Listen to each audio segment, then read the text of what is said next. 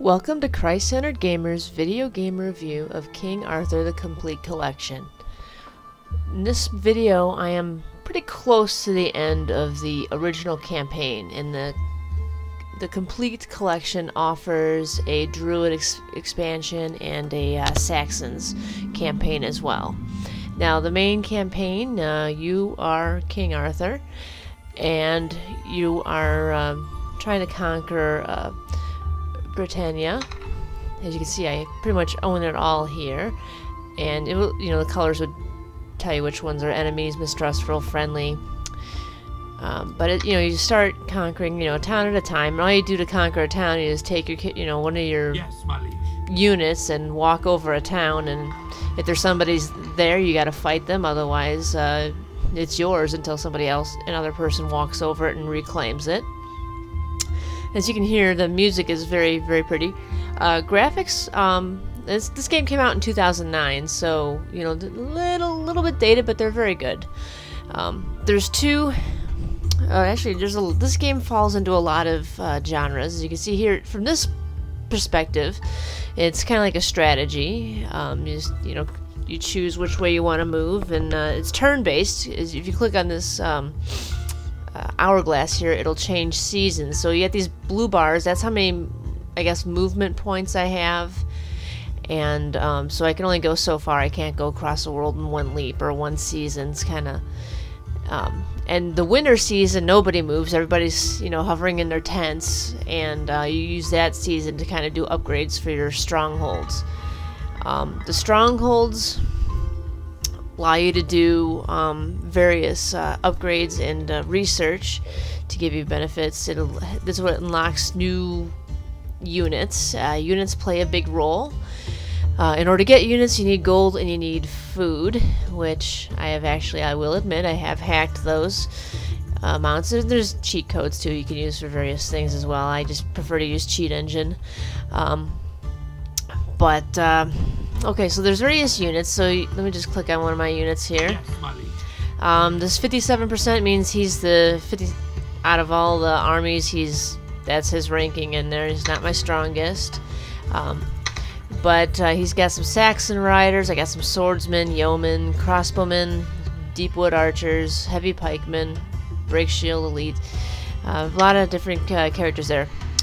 So let's say, so here's the strategy part. It's role-playing because there's different kind of quests that will appear. Sometimes there'll be kind of like famines in the land. You go there and you can offer them bread and, food and gold to help sustain them through the hard time. But sometimes you get people who challenge you.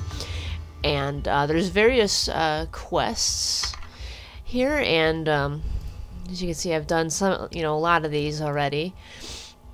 And you have decisions to make, and there's different, you have Christianity and you have pagan, which is the old religion. So you have to choose what faith you're going to defend, and the decisions you make will make you, either rightful or a tyrant.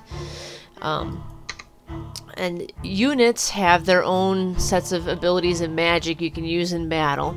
Now, battle has two different flavors, so this part is turn-based, but when it comes to battle, it's real-time, or you can just cop out and let the computer decide it for you. So here's a wooded area, and so yeah, here's where my stronger guys are. Okay, so I'm gonna take my surveillant, and so being King Arthur, I have my round table of 12 knights, and I gave them some fiefs to keep them loyal. Women are kind of like property. I don't have any women here. I pawned them all off as brides, but you can trade women in bartering, or make them, marry them to your knights to keep them loyal. So, alright, so I'm just gonna take this guy here and attack. So it just shows that I have an 87% army. This person's got 46, so I'll just do like a battle here.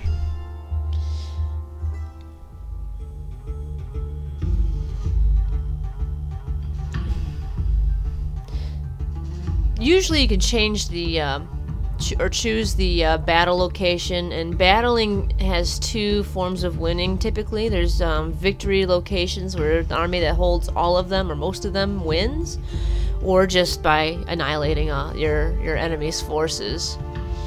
It does like a little camera overview, flyby, to let you know where things are going and what they look like, where they're at.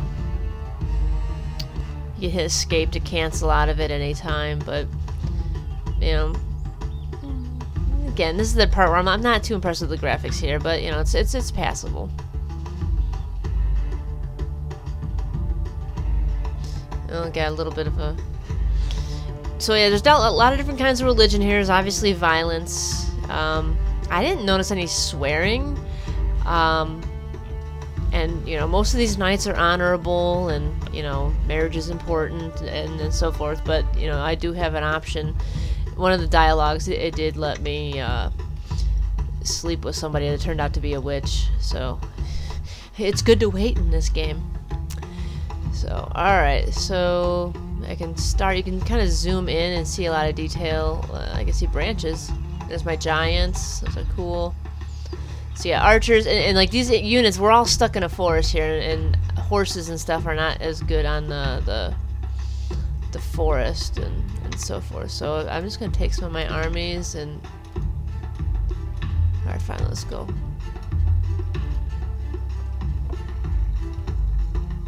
Let's try to select all them. Oh yeah, you can totally speed things up too. So I'm just gonna try to get them out of that forest.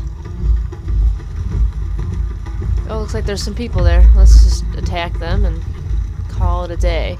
And there's different kind of abilities I can use here. Oh, nightfall. I can do a whirlwind on them.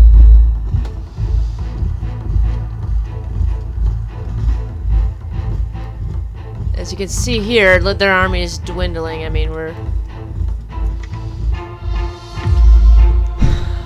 slaughtering them.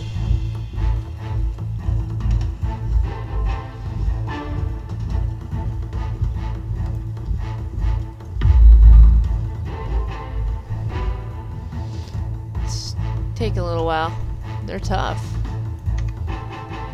But I guess we can try to zoom in and see the action, but oh yeah, they're going though. They're falling. And we won. So yeah, if you don't like to do this long drawn out stuff, you can have the computer do it for you, but sometimes you can do better on your own. And I lost 115 soldiers. Wow, those are tough. Those are tough beings. So yeah, these different areas on the map, they can do different things. You go to towns to recruit, to replenish your troops. Other areas in the town will kind of like slowly restore your troops for you.